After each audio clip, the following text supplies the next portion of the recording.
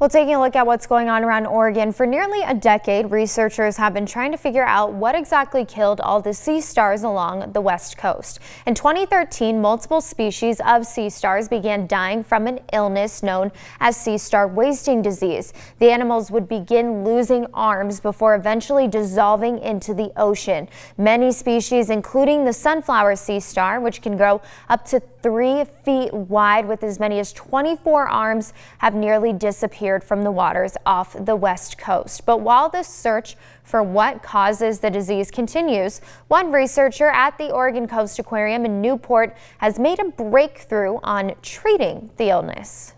The first few trials that we did, they worked, and they worked really well, better than anything we've seen before.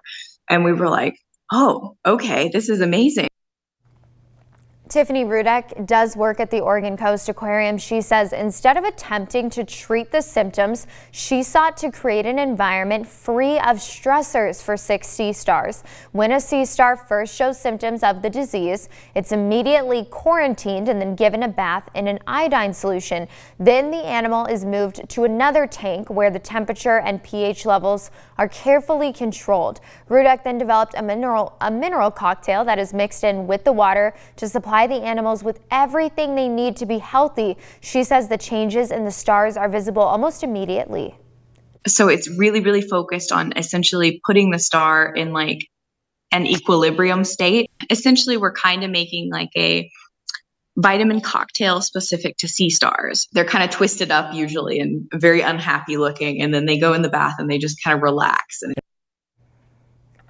the results have been very encouraging so far. 15 of the 17 sick sea stars have fully recovered, with several more currently undergoing treatment. Rudek says the treatment is not a cure for the disease and it would be impossible to recreate it in the wild, but still it is a breakthrough that could help the species in the long run.